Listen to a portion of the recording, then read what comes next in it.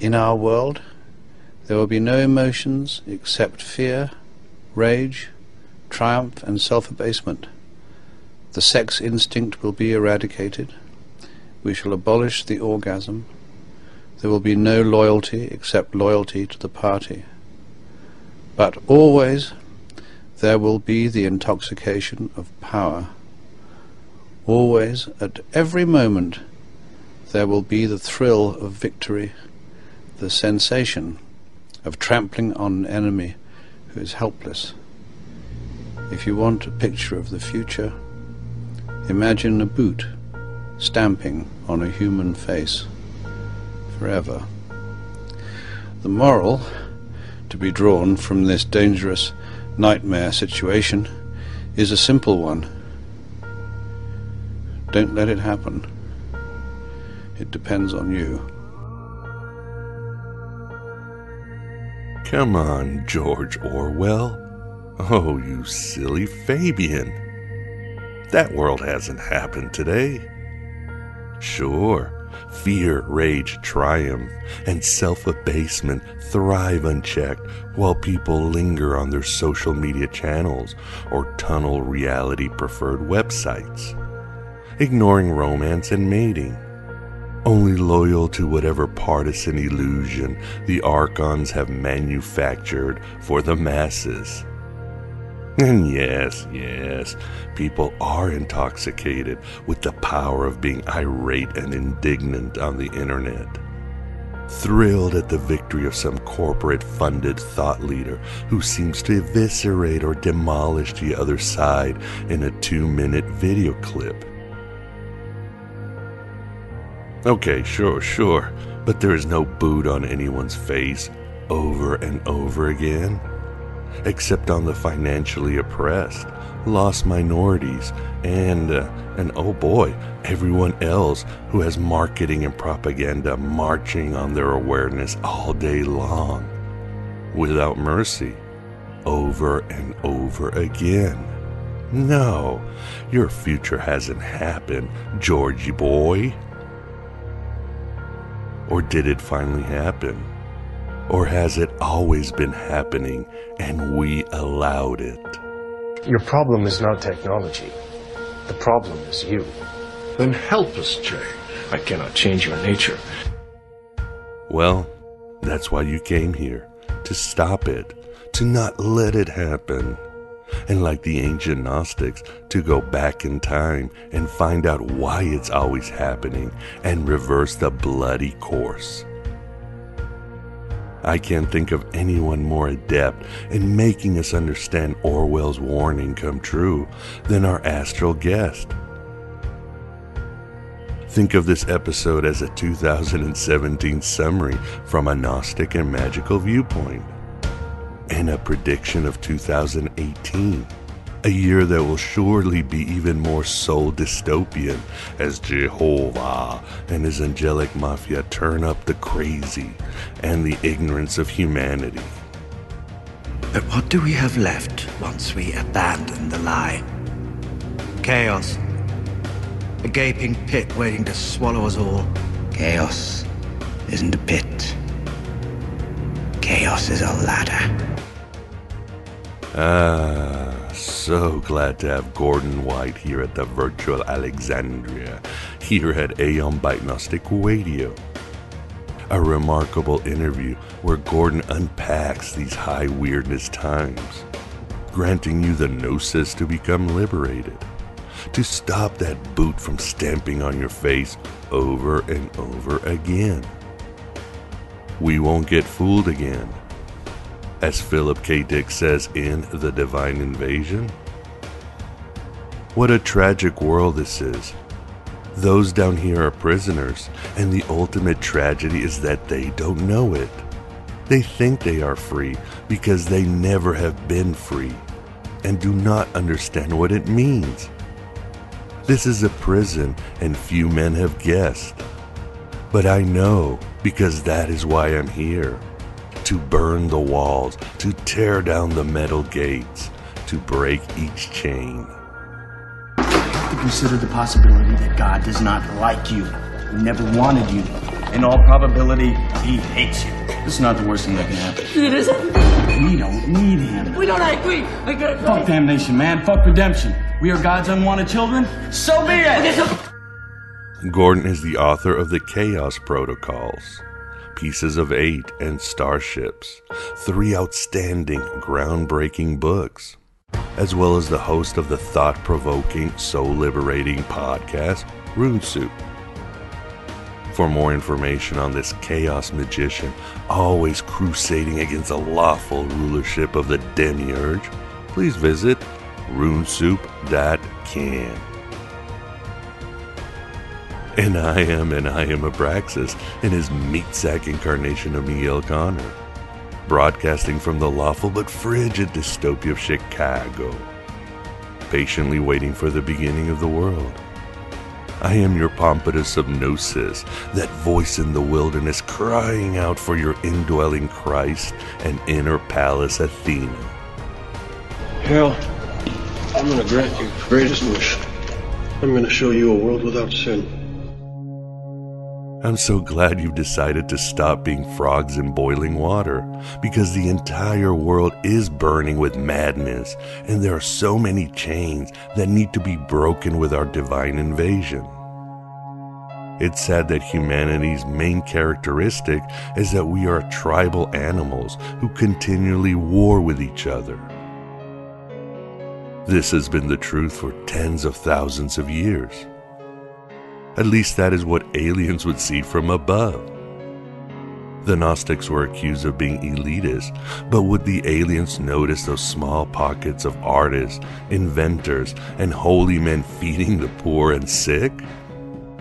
Would they notice that a few at the top pull strings to cause distracting violence while they hoard all the resources?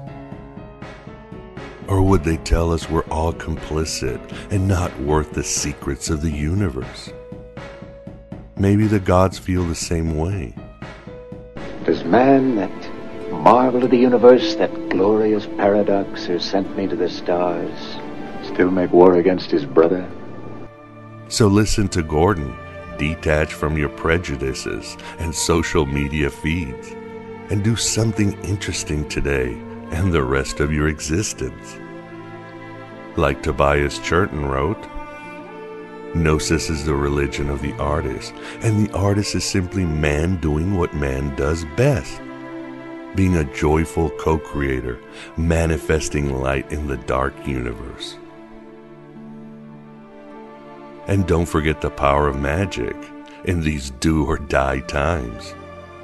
As Gordon himself writes in the Chaos Protocols, magic is always the tactic of last resort for those who refuse to give up hope. You do not summon Cthulhu to help you find the TV remote. You only visit the witch at the edge of the village when all other options have been explored. For she is the lone shark of the gods. Magic's only other requirement is that you always put a question mark after the word reality, and truly own the responsibility that comes with doing so. No matter what anybody tells you, words and ideas can change the world. Thank you so much for those who have supported and kept this Red Pill Cafeteria open. In 2017, with the new site and member section, I have doubled the guests and shows, created some engaging videos, and brought leading voices to write for the site's blog. I have been on various podcasts and written in some lofty places like Graham Hancock's blog. I hope I have delivered as you have supported, and hope to continue in 2018. My best advice is always to write your own gospel and live your own myth. For 2018, I would suggest read more books and less manure on the internet. And pray and meditate like your soul depends on it, because it really does. Have an experience. Love like you've never loved before. If we have souls, they are made of the love we share. Undimmed by time, unbound by death. For me, it's been a fascinating year. Concerning the subscription service, I know that people contend what is true and real on the internet should be free. But to ramp up the content and its quality, I needed to do this. I have no advertisers. The whole venture depends on you and only you, my beloved truth seekers. I even debase my Amazon affiliate program as to not become beholden to another evil corporation.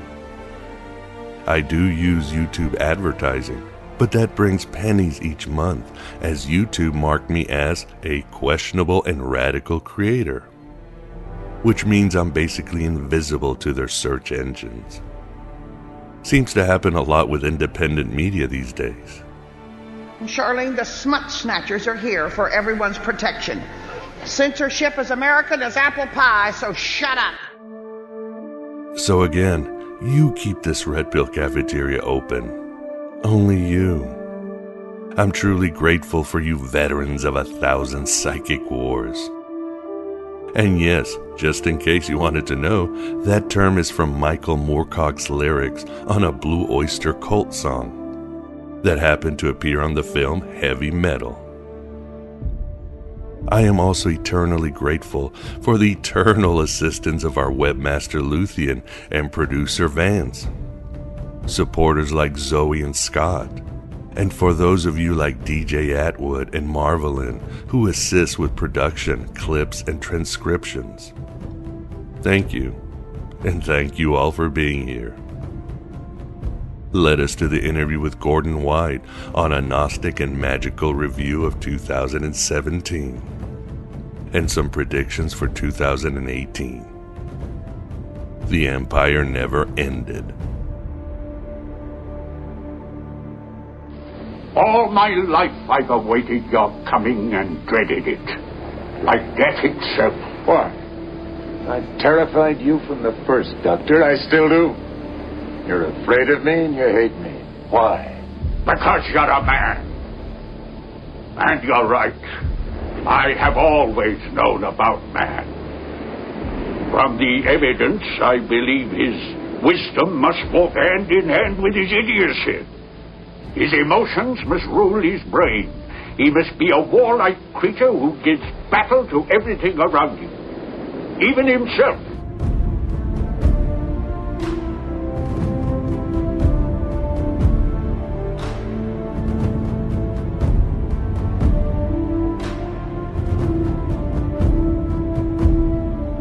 This is the Aeon Byte interview, and with us we definitely have the pleasure, as always, to have Gordon White to discuss a lot of heretical sundries, including this crazy year and what might be in the future. How are you doing today, Gordon?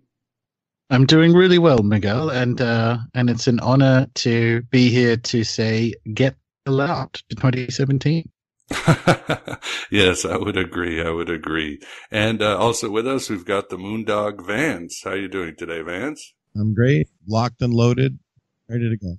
All right, good. Let's go hunt some Archons. So tell us, Gordon, if you had to describe 2017 in between 3 and 10,000 words, how would you describe it?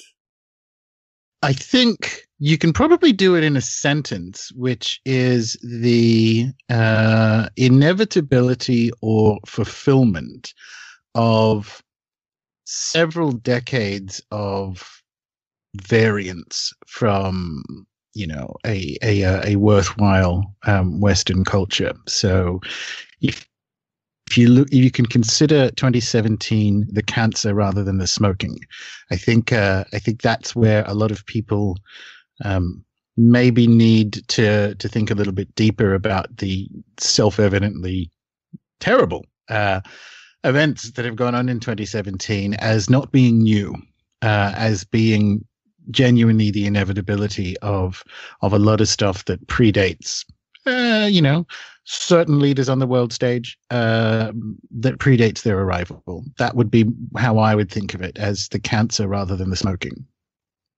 So you would say it's, the chickens have come home to roost. Would that be another good analogy? Yeah, that is another one. This is, I mean, I use it in the weekly newsletter all the time as a phrase, but these are the things that happen at this point in the timeline, and if we are to think with it or on a personal and collective basis, look for the next available best steps.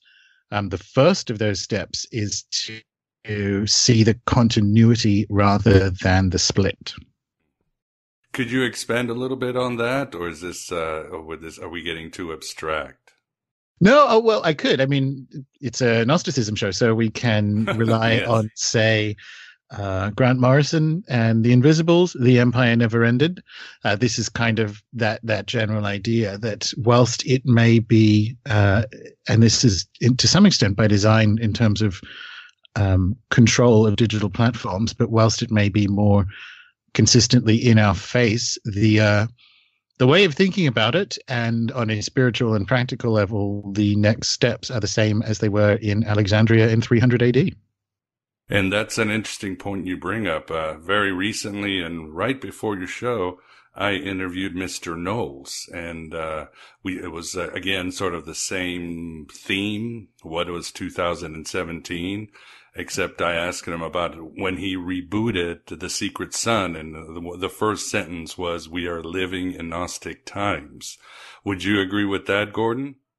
Absolutely. The Gnosticist, I think this would give even the Setians a run for their money. I think in the West, I think even if you don't subscribe to Gnosticism, without at least having some Gnostic maps, the risk of going a little bit crazy is quite high.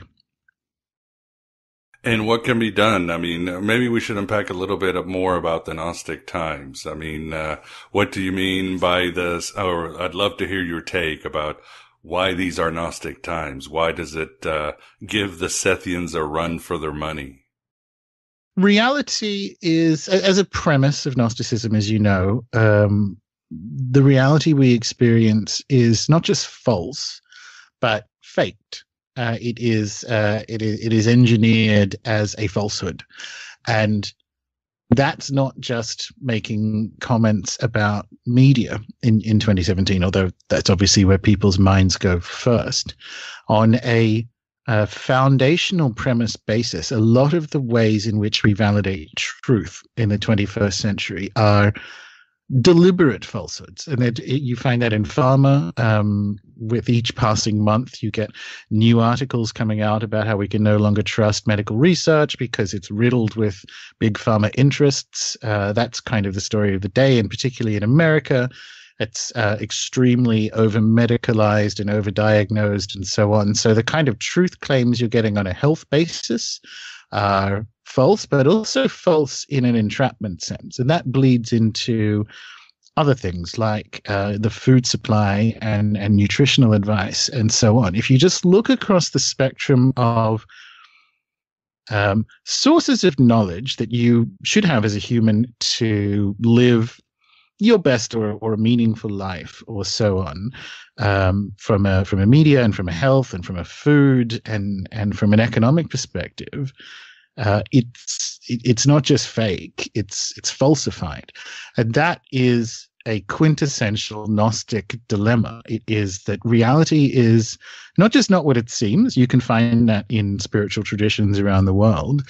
Reality is an op, and you don't need to go full Alex Jones to have it all kind of controlled by a small group of people at the very top for that to still be true, because it is reality is structured at the moment as an op, and it becomes, what that does is changes your I guess exposure to risk is what you should be thinking of for the next best steps, because you have the option of trying to figure it out, which to some extent is a fool's errand and not really something. Well, that was sort of the tier 2 thing Gnostics would do. The first thing they would do is wake up. The second thing they would do is kind of over describe the layer after layer of demons in the cosmic onion between them and them. And I think that changing it from no one knows what's going on to we're so far past no one knows what's going on that you might as well describe reality as a deliberately constructed op is why it just seems so fundamentally Gnostic. There's that breakdown of trust in truth validation, and this is why you need the map, because it doesn't mean necessarily the world's ending. What it does, if you can kind of look at it soberly, is suggest a different course of action than going along with it and expecting it to correct. Because that would, if you ask the Valentinians or the Setians about that, they wouldn't say that. The Demiurge isn't a temporary situation. The Demiurge is how all of this stuff is here. Very well said. Very well said. And I think I love your work on aeonology and archonology. So, and of course, I always tell people, just go read that. I tell them to go read the Red Line and all that, just for a bag of red pills on a weekly basis. Again, to keep saying, to see these layers of reality. So maybe tell the listeners a little bit about these two projects, aeonology and archonology. Yeah, sure. So Archonology began, maybe 2012 back in London, when I went looking for, because it became obvious, living in London and sort of having sporadic exposure to powerful people for whom I was occasionally useful in media and so on. You kind of got glimpses of a top of the pyramid, even at my middling level, that made you realize that this is structured differently. What if you haven't had experience with terrestrial power, as in, people whose fathers are in Burke's peerage and so on. I wanted to find a way of providing physical evidence for the fact that, particularly with the sort of Anglo-American elite, a lot of the foundational stories, particularly the 20th century's history, are ops, and they're ops with a kind of intention to entrap or seize control. It's that demiurgical sin. So archaeology, I thought, obviously it's a play on archaeology, because it was about digging for the specific artifacts in the kind of behaviors of the Archons. And that necessarily a few years later, when I realized at some point you have to, and I'm not sure, I'll ask your opinion of this in a second, Miguel, but I'm not sure if the Gnostics got this mix quite right. But at some point, you have to stop looking at the evil. You have to be satisfied that you're not going to forget that the evil is there. And you have to start looking at the non-evil. You have to start looking at, okay, so reality is structured as an op. And whether you believe that cosmically or whether, quote unquote, simply you only believe it in a material sense. How often do you have to keep looking at often quite debasing and gross behind the scenes behaviors of a psychopathic elite before you're satisfied? Because otherwise it does get quite sick, and you get caught in this infinite loop of focusing on the negative. And so necessarily at the beginning of the year or the end of last year, I thought the ionology was the opposite, which is to kind of demonstrate that even though our situations are what they are, good things still exist. Good things are still available. And I'm not sure what your opinion of that is from the Gnostic perspective, but it does seem a lot of the time that the most popular texts are the ones that go into the greatest detail on the bad guys rather than the good guys. And that is a challenging balance. But what do you think? Do you think maybe they got that right in aggregate, or would we go group by group on that? We could certainly go group by group. I would say overall, I think you hit it on the head. And I think, Chris, you and I discussed this about like Antifa, whatever you call them, being Gnostic. They sort of get half of the equation right. There's the cosmic rebellion. There's the rescue operation. There's the awakening and all that. But after that, it's pretty much given that there's the world, as you say, is structured as it's structured.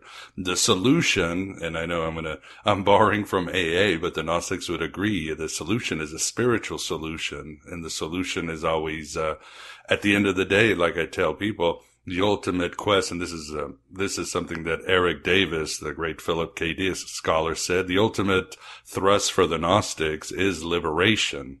And as you write in the Chaos Protocols, it's about being invincible That's really what it comes down to, is becoming free. So, and I don't think you can become free if you're always fighting the Empire. What did Philip K. Dick? To fight the empires, to become infected by their derangement. So I think we agree on that one, right? Yeah, absolutely. When I gave the talk in LA in July of this year with Conor Habib, one of the things that we wanted to get across, because obviously it was it was an audience at LA for a start, but also a magical community, but there was more a left-leaning audience, and the challenges with that is that the foundational premises emerge from this sort of materialist positivism. So the emotional and political sentiment of leaning towards greater equality or greater egalitarian are good. However, if they unfold out of materialism, you just get stuck in the empire. And that was one of the things. Fortunately, I do see, because I do try to see the glass of vodka half full, given that we're coming up on New Year's. I do see in the medium term that culturally this gets better. It's so difficult to collectively think with new ideas. And so the sort of 18 months since the election are an example of kind of like letting the tap run for a while, because the water is dirty and then eventually it will run clear. Underneath a lot of ideas and kind of emotional reactions that we might look at on our best days as being a bit naive, are necessary steps in that direction, and it becomes how one engages, so that these kind of changes and the magical renaissance and so on retains the vitality to be what it needs to be in as we look out across 2018. And a key component of that is foundational understanding, and you won't get it publicly in academia very much, if at all. Is the foundational understanding that if your proposed solutions emerge from this sort of materialist, positivist solutionism, and that is the same if it's capitalism or if it's socialism or so on, people need to jump down to the next level and make sure that they've planted their positions and their goals in soil that will actually grow things. And I think we're at the stage where we can have those discussions, and this might be that necessary phase. The other thing, and this is almost a bit Gnostic, and I appreciate the challenge in doing so, is something Catherine Fitz said a couple of years ago, which has stayed with me, is the situation is too serious for us to afford the luxury of being angry. And love it. Me too. And although, like all of us, that's sounds good when you're away from the computer, and then you wake up in the morning, and because I'm in Australia, obviously, and you see what's happened overnight, which is a day in the US, and that gets difficult. You do find the anger, but it's quite a good idea to sort of paste up on your mirror or something, because it's true. I mean, wherever you land on the political spectrum, or however, from an environmental perspective or so on, this is it's playing for keeps now, and I think we need to kind of think about that in a calm way, and then look at what potentialities and kind of skills we have as humans, which is, in that Gnostic sense, that you are essentially an unkillable fragment of the true God. That seems to me a better place to start than a kind of materialist, industrialist, anger-based guess at how economies work. I think being a unkillable shard of God is better soil to grow in. Well said. What about you, Vince? Are you too angry to ask any questions? I do tend to get angry, but I was wondering, Gordon, if you think there's any utility in trying to discover who these Archons are or who their agents are, and then maybe dig up a notch up to the spiritual level and see if you can identify with actual spiritual entities. And, you mentioned a map before, too, so I was wondering, how do we Gnostics actually create a map to navigate these horrible waters of untruth, propaganda, being manipulated? I think if you'd asked me that, it's a great question, Vance, but I think if you'd asked me that a couple of years ago, my answer would be different to what it is in the closing days of 2017. Because yes, there is one, you said utility, so we'll sort of narrow it down to that. And there is a very good utilitarian case to be made for finding out where which pools have the sharks in them and where the quicksand is and so on, so that one may navigate around them, is probably what I'd say at the end of 2017, which is you kind of come to the conclusion, as I said before, like reality is wildly stage managed, more not as much as maybe people fear, but so much more than they typically think. And whatever it takes to get you to realize that, so that you never fall into that trap again, so that you're never kind of used as a momentum, there is absolutely a utilitarian case to be made for it. And especially, as you say, when we kind of scale that up to incorporating spiritual realities, which is there at an Anglo-American elite level, someone like in the 19th century, Cecil Rhodes, on what level can we say he really was a demon or an Archon? And at what level are we using that only metaphorically? Or is there some sort of back end to Rhodes that sort of back ends into an archonic realm? I think it is very useful to think with ideas in that way, because whether or not people agree, and Miguel and I have spoken about this before, the common criticisms leveled at Gnosticism are, and to some extent they're valid, its negative opinion of the natural world. Be that as it may, you will not find a single culture anywhere on Earth, anywhen, going back 70,000 years as far as I can tell, that does not have a demon in some form, does not have demons, does not have spirits that are openly hostile to mankind. Now, naturally. Yeah, so when we're talking about Gnosticism, obviously they have demons as well, but we are talking in an archonic sense. So yes, on a purely utilitarian basis, I do think once you've kind of done the materialism, almost conspiracy wall of working out what does power look like when it moves in the dark in your world, I think there is, on a utilitarian basis, a very good case to be made for kicking that exploration up into the non-physical, if only because it provides a sense of urgency to kind of turn around and look at yourself and say, I'm going to work on my spiritual then instead. But yes, I do think utilitarianly. And then there's the other side of it, which is, as spiritual seekers of whatever flavor, you are, if you do it wrong, you're a 19th century naturalist. If you do it correctly, you're a 21st century naturalist. And I've just given some talks in Australia about the changes that are happening in the kind of conservation world that I view as very positive.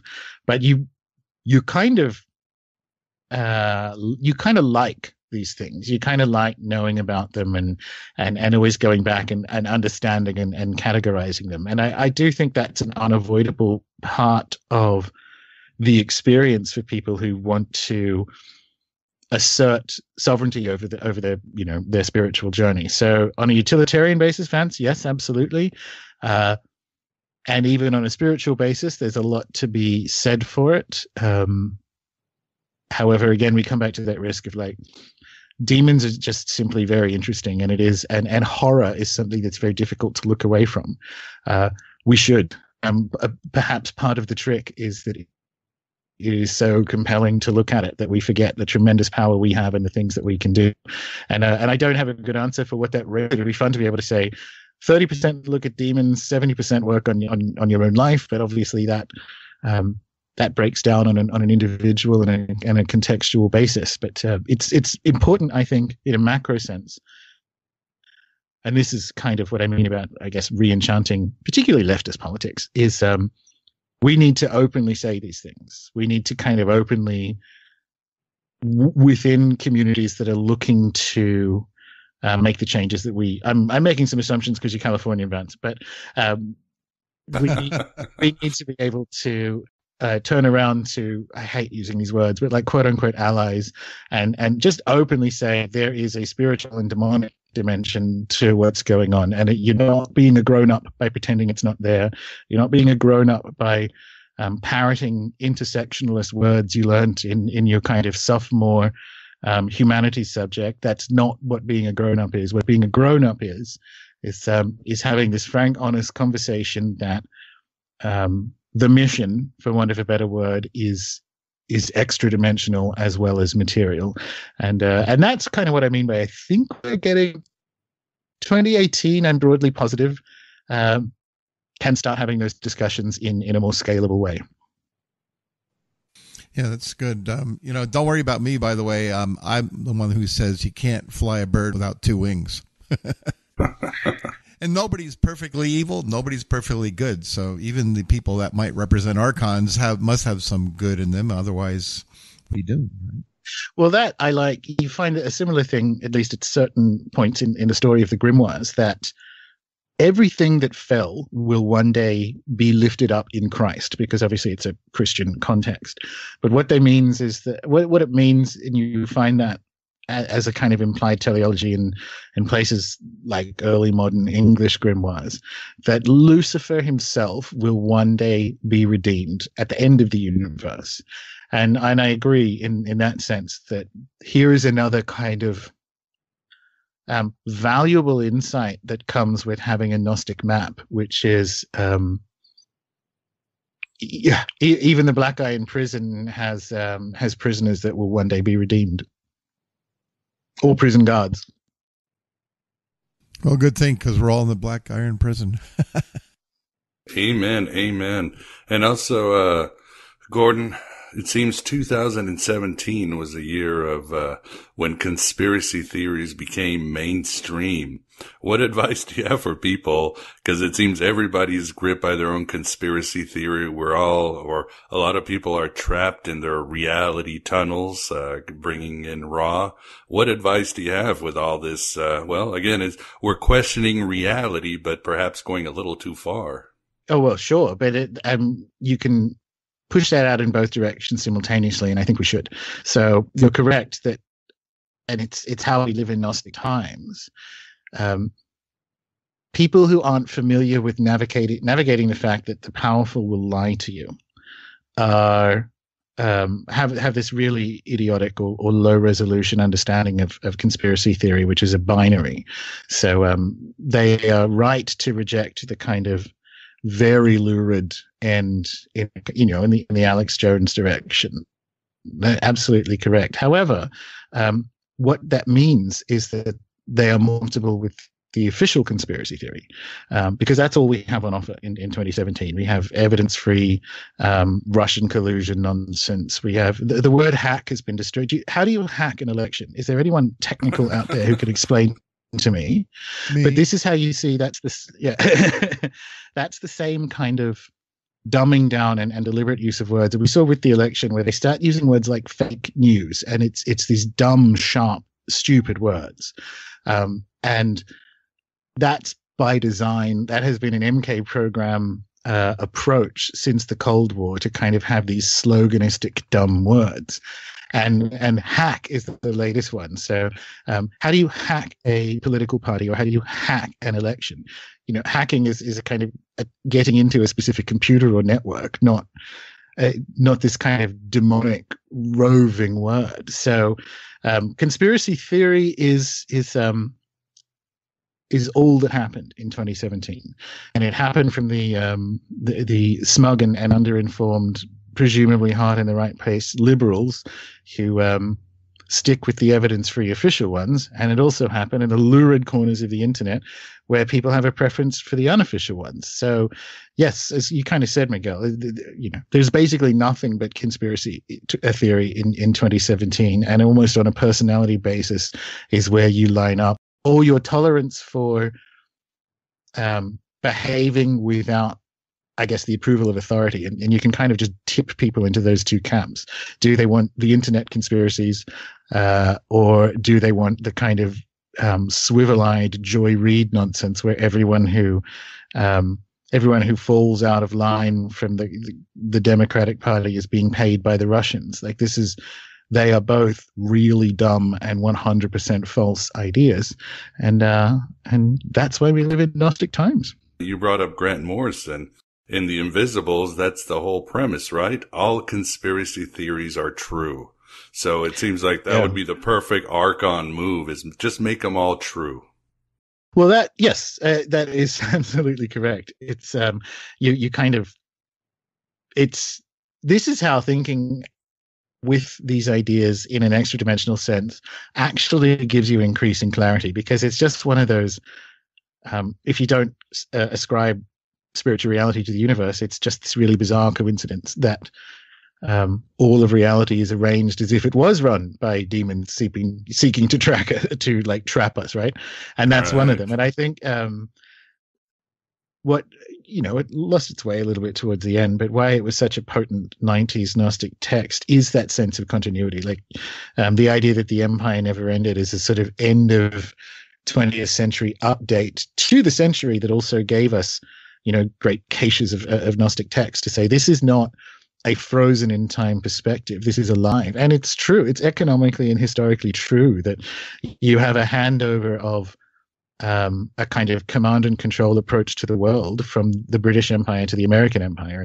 And before that, you have different groups that are trying to do it. And going back to Rome is the sort of framework, inspiration for the British Empire on a lyrical basis, but it's on a practical basis for the American Empire, which is a empire of military bases. It's a direct match for the Roman Empire.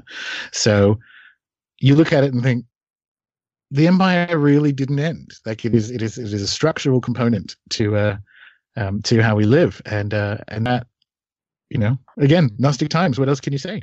Not much. And what I like to tell people, and of course, give me your view, is I think if you want to know the truth, don't worry too much about blog posts or Alex Jones or that Twitter thread, but just read some history. I mean, for example, recently this fall, I finally got around to reading Quigley's Tragedy and Hope. I got around to read Talbot's The Devil's Chessboard or Chess Game.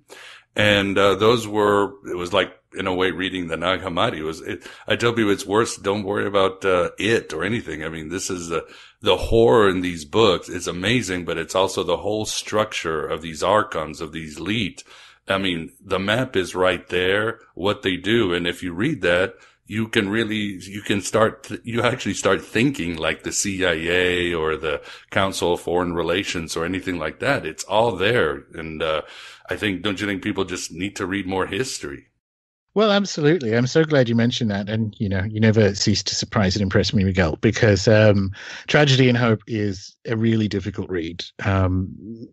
Yes, say what you will about Carroll Quigley. He's not a very good writer. He was, by all accounts, a very good historian. And as you say, it's kind of why I resurrected the Archanology series to go through these sort of archonic texts, and we're only about 2/3 of the way through. Well, actually, we might well be done by the time this comes out. And Tragedy and Hope is the main one that the others sort of swing around, because this isn't. You have to read it before you want to start like tweeting breathless tweets about the Russians or so on, because you have it just kind of coolly and plainly laid out that you have a kind of multi-century plan to essentially array as like embodied Archons or an embodied Demiurge, to sort of arrange reality with them at the top.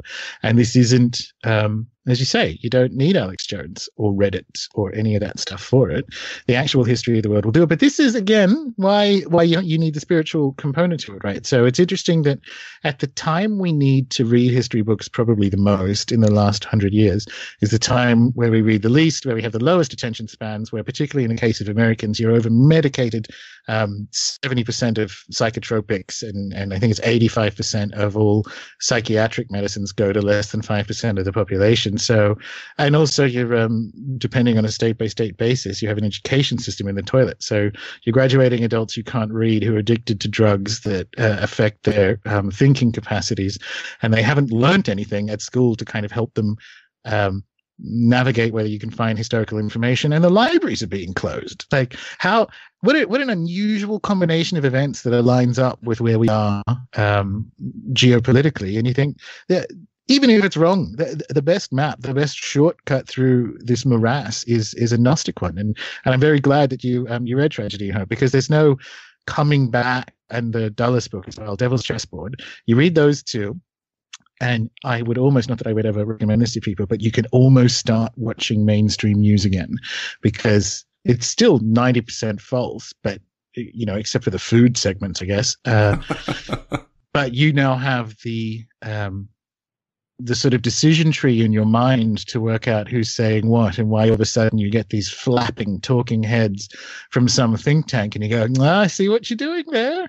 Yeah, you're presenting this as news, but it's and that is a really good first step. And I do actually hope, if we're looking for things people can do in 2018, these books, the most important books for kind of unpacking how the Anglo-American Empire works and is working, are approaching 100 years old and very easy to find in their entirety online. And if not, they're very affordable. So if people are looking for New Year's resolutions, may I recommend reading some, and I'm just telling you now, slightly difficult books to read, and just sitting there and reading them. Agreed, but I don't think I'm glad to have read them, Gordon. In a way, I almost wish I hadn't. I mean, the ignorance is bliss, because once you read it, it is like a red pill. I mean, you can't, as you like to say, you can't put that toothpaste back in the tube. I mean, you see it how it is, and it is a horror. I mean, Alan Dulles, I can't believe he's not mentioned as one of the most evil men, and I can't even call him evil. He's kind of like Matthew Modine in the Stranger Things. He is the pragmatist, the perfect agent. He moves things forward. I mean, it's almost like that Nietzsche, beyond good and evil. And where it gets even creepier, which this is an excellent book, and it is the best book on the Dulleses that anyone's written. There aren't that many, right? It doesn't do sufficient justice to his European interactions with the likes of Mr. James Bond himself and Jung and so on. So he's actually picking up the pragmatism is what people think it's a good word. It's a sort of English school of philosophy, and it is a good word. It's not great as a school of philosophy because with pragmatism, it essentially, that's a nice way of just saying will to power.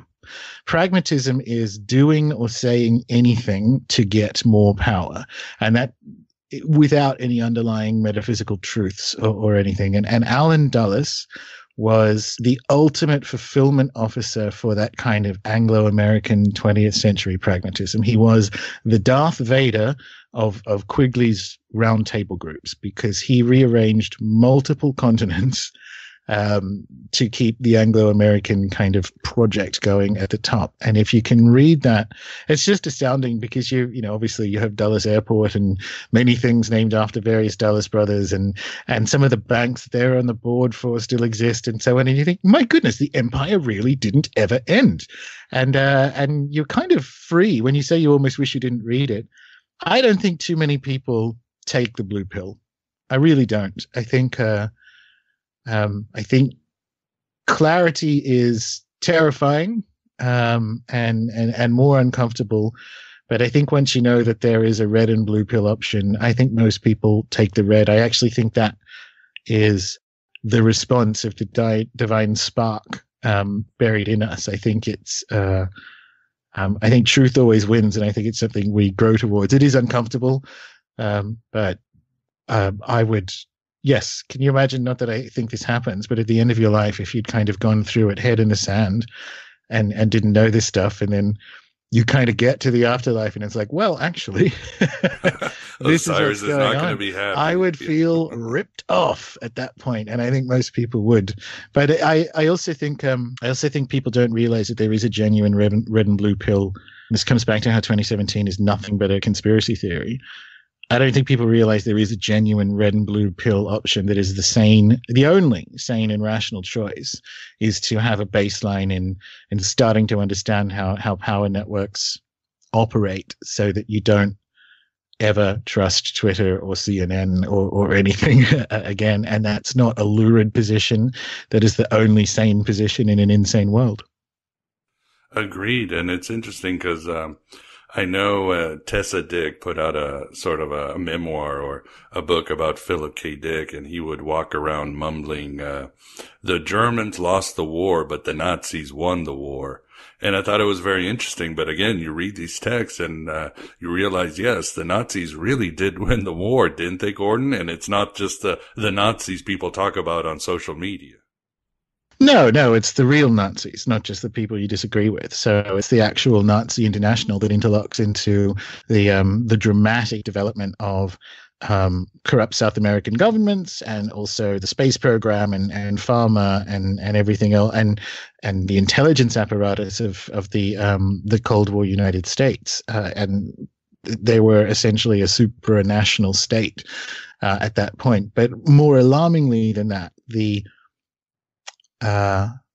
actual, like the real Nazi worldview of the actual Nazis in Germany a third of the way through the 20th century was shared before and after with the Anglo-American elite. So these various kind of Rockefeller foundations from the 19th century that focus on eugenics and gave us the beginnings of the environmental movement, because they were trying to make sure that only smart people breed. And funnily enough, smart people fell into a very specific skin color.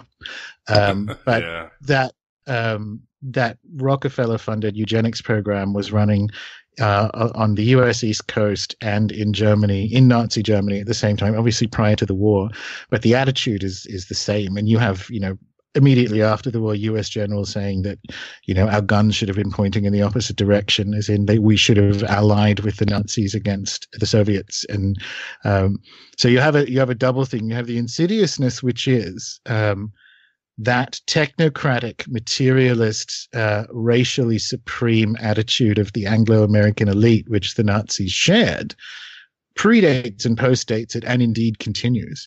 And you also have the physical reality that a supranational group of, some people have called it the Fourth Reich, but like the Nazi International was a real, and may well still be, but definitely was a real force in 20th century geopolitics, particularly when it came to the Americas.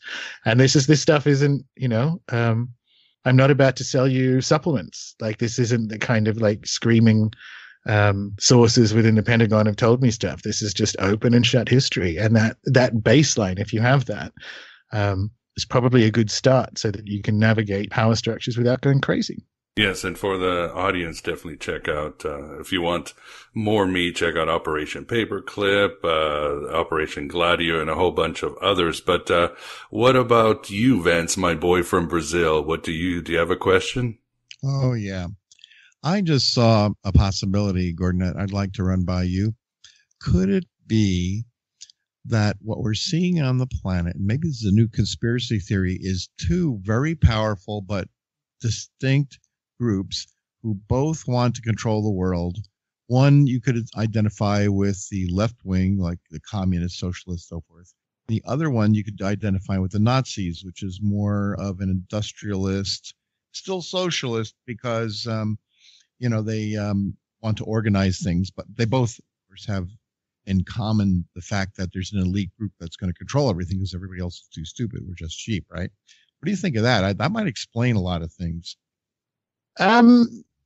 Short answer, yes. Long answer is, and I've kind of been going over this the last couple of years, the sort of war in deep state model is itself an op, because it does kind of suggest that this real estate billionaire is going to ride in on a white horse and defend the average American and the world from, trans activists, Clintonites or something. And that's not correct, because there's absolutely no way a New York real estate billionaire is the sort of savior of mankind. What I do think you're seeing is, at the top, a downsizing of the management model. So going back to Quigley, you have his kind of round table inner circle. And these things don't really exist, although they might.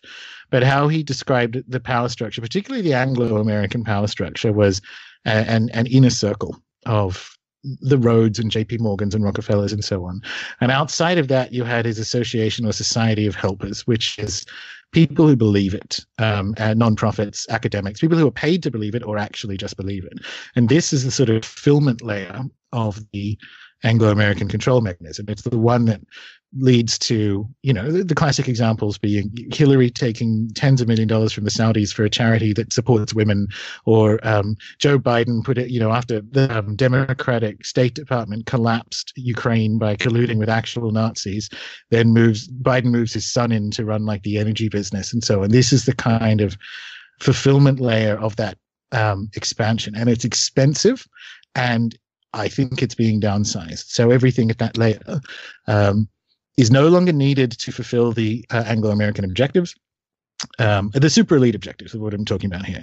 It's no longer needed. It's very expensive to physically occupy a country, and it's very expensive to send people in and collapse it and so on. And I think we're at a stage in quote unquote their plan where the digital systems and control of satellites is so great that you don't need to invade a place. You can sort of digitally collapse it. You can digitally collapse individual people. And I think that's what we're seeing instead. And I think because the fulfillment layer, and again, being corruption personified, the Clintons are like demonic Bonnie and Clydes are a perfect example of it. You make a lot of money being a bagman for the empire, and when the music stops, you're going to try and turn it back on. So I don't think you're seeing a good guy, bad guy fight. What I think you're seeing is like the actual top of the pyramid, and I have no idea. I'm using that metaphorically, and I have no idea what that is. It's pulling the plug on the expensive, loud, and unpopular fulfillment layer. And that's kind of the model fight. Yeah. I was thinking of a bad guy. Yeah. Well, in that case, two warring factions, both evil, trying to control the planet. Yes. So I don't think Trump drains the swamp because he's part of it. But I think the top of the pyramid is draining the macro swamp, which is a lot of that NGO fulfillment corruption layer, and a lot of what you're seeing in what passes for U.S. news to do with the sort of guilt by accusation, sex assault thing that's going on, and all these people losing their jobs for lying and what have you, is the use of control files to continue downsizing that fulfillment and propaganda layer, which is also how you got the tax reform to sail through, because you just need to hang a few sex criminals out to dry, and the rest of them fall into line. And that was how Hoover ran Washington. Again, we go back to history. That's literally how Hoover ran Washington, and it's how Propaganda Due ran Italy. And we're just seeing that now. And by the way, that doesn't mean these people are innocent, or it gets them off the hook for being sex criminals, right? But nevertheless, the information is being used for the downsizing rather than I'll just leave it at that. It doesn't mean I think these people are innocent or they're being unjustly accused. They, by all accounts, most of them have admitted it. By all accounts. Yeah. By the way, my prediction is rock stars are next. Could be. I think Ringo Starr, you're 16. I don't know. It might be. If it is, it will be the ones that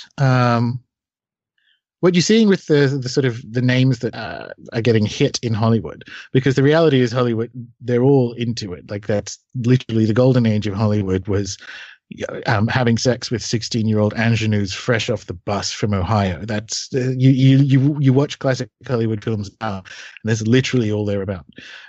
So everyone in that town is gross. But if you look at the kind of hits that have gone down,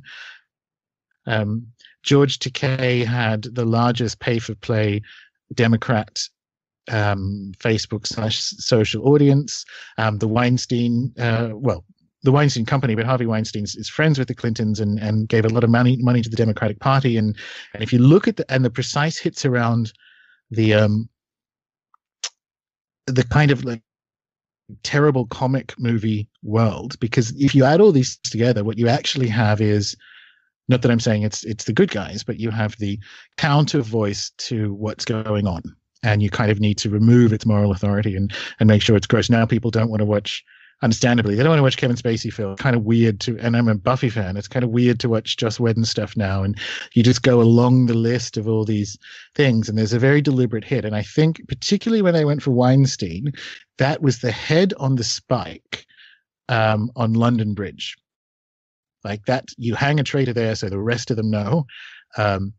whoever's at the top isn't messing about with this, and their kind of air cover is gone.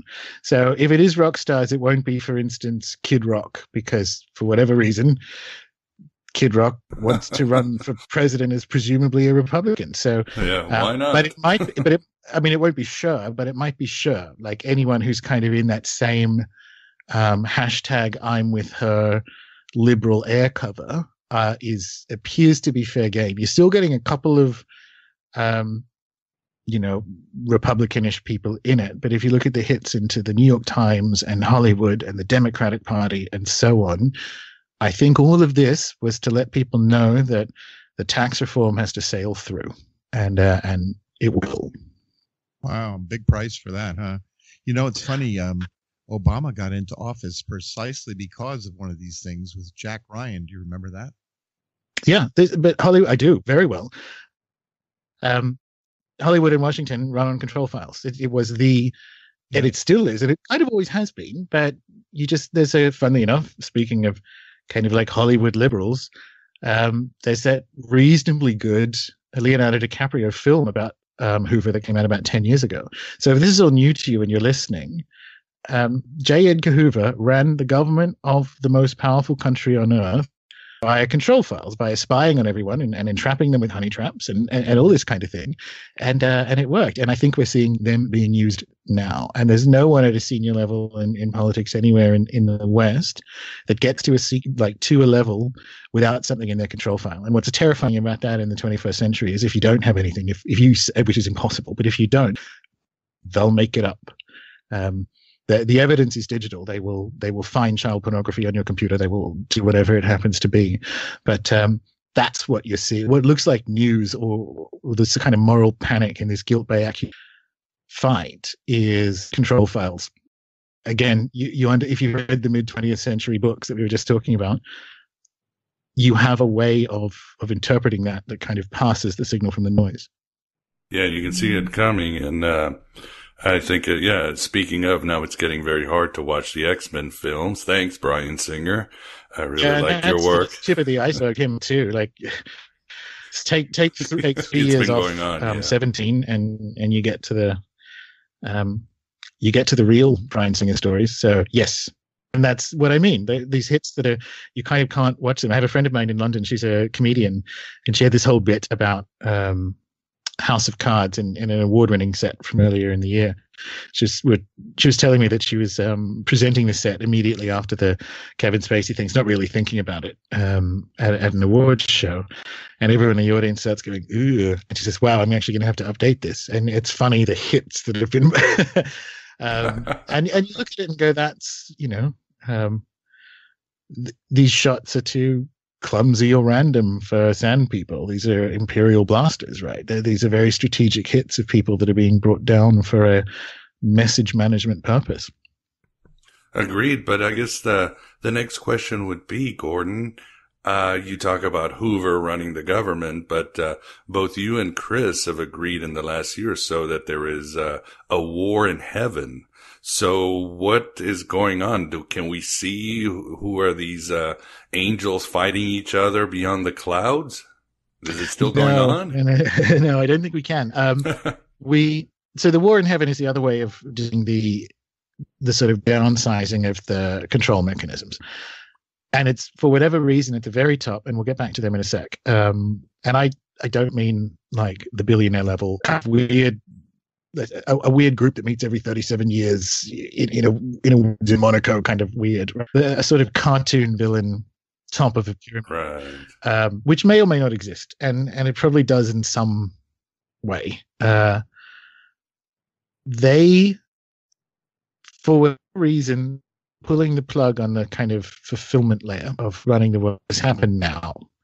And it's just interesting when you look at the other stuff that has happened now or over the last several decades. And there is clearly something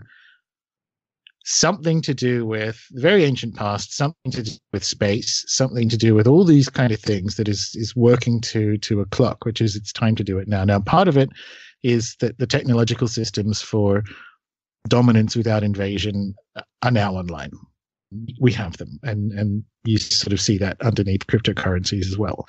So that's part of it. But nevertheless, you kind of have really weird aesthetic and ritual decisions and timings that are going on that don't make a lot of sense unless you leave open the possibility that at the top, these things, whether it's true or not, have some kind of alien belief system.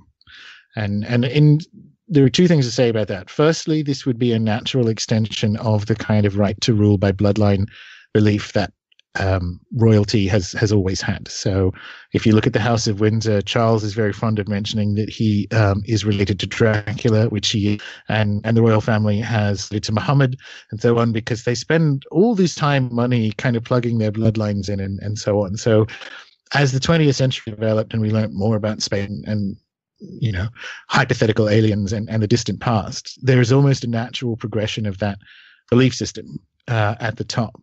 There is also the very distinct possibility that belief system is based on something in addition to that natural progression, given the especially when it comes to things like Gnostic texts and Akkadian tablets and all the kind of stuff we're interested in. That interest has remained extremely difficult to satisfy at a super elite level. It is only a minority of Sumerian tablets that are publicly available. The majority of them are privately purchased, and not privately purchased by a foundation to go into a university department, privately purchased. And so you kind of put those things together, and then you look at the behavior and aesthetic decisions and go, it is not unreasonable to make the assertion that there is an entirely separate cosmology operating at the tip of the tip that's potentially working to a calendar, which is why 2017 looked like what it did, for instance. And that's just beyond that. Is you can kind of draw a line in the sand and go, well, that's a reasonable discussion. And then after that, you're in, and I think it's healthy and needs to be done as long as you kind of say it up front. And after that, let's spitball this. Let's try and find out what that might like, and so on, because it's very difficult to build a hypothesis of what they think they're doing or what they think they want without that, and or without the kind of interaction of the extra dimensional, which we were talking about earlier. Yes, I even told Chris we're dealing with wickedness in high places and spiritual places. The answer is still spiritual. And this also Chris and I talked about is obviously something people need to understand is that the elite, these powers and principalities on the material plane, they are most definitely using magic against us, aren't they? 100%. And if you don't, it's if you say no, you don't know how magic works.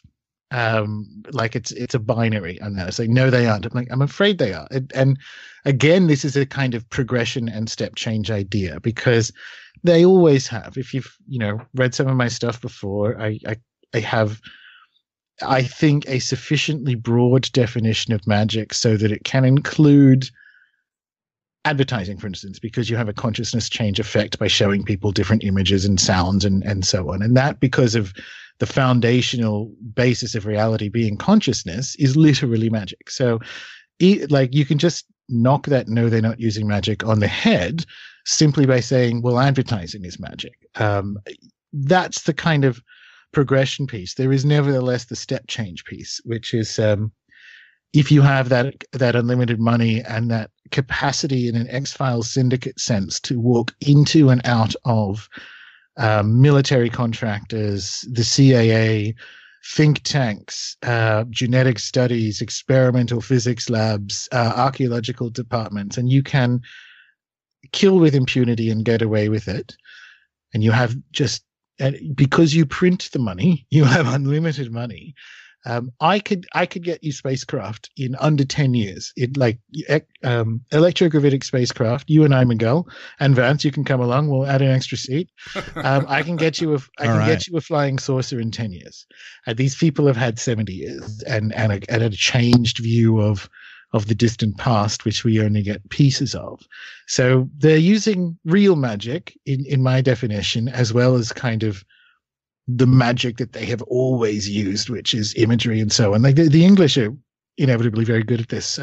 Elizabeth I made sure, and this is an ad campaign, but it's also magic, and it worked, made sure that she would approve, like in a brand book, every depiction of her that would go into churches and kind of guild halls up and down the country once they had removed all the Catholic iconography and so on. And it was this very deliberate Apple-style branding to imprint the Virgin Queen. And it worked on the population. And of course, she had John Dee and Humphrey Gilbert and all these other wizards as advisors and people circling around her. That is how they roll. It's just in the 20th, I think they may have found some toys or techniques to augment how they've always rolled. All right. Well, I think we've come to the end. Again, thank you very much, Gordon. Always great having you on and getting your perspective on things on any subject. Really appreciate it. Yeah, absolutely. And, happy 2018 to you both. Likewise. Happy 2018. And thanks for being here too, Vance. My pleasure.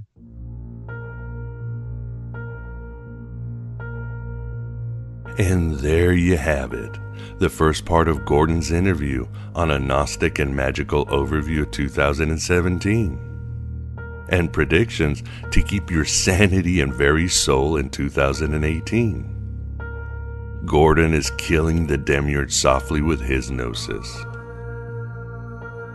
In our second part, Gordon speculates on why we might be due for another 9/11 event and what to do about it. And other false flag attacks. Could an engineer black plague or another bioweapon be in the works for civilization? We also discuss what is going on in Saudi Arabia, the new seat of Archons and a false Sophia. The role of the real Sophia herself in modern times. The rise of transhumanism and eugenics. And what relevant insights does the Book of Revelation have in modern times? And much more. You can certainly tie this interview with the one we did with Chris Knowles recently.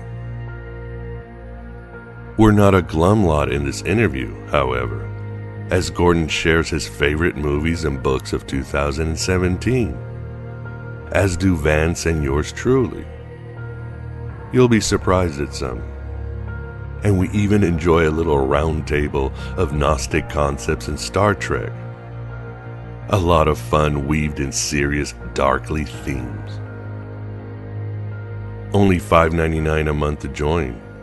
You get complete and partial shows, access to more than 375 episodes with the best and brightest in Gnosticism, Western esoteric, and free thought. You get your own private RSS feed where you can listen to all complete shows on a podcaster of your choice. Invitation to our Inner Sanctum of Gnosis Facebook group, where we are building a community of mystics, madmen, and sages.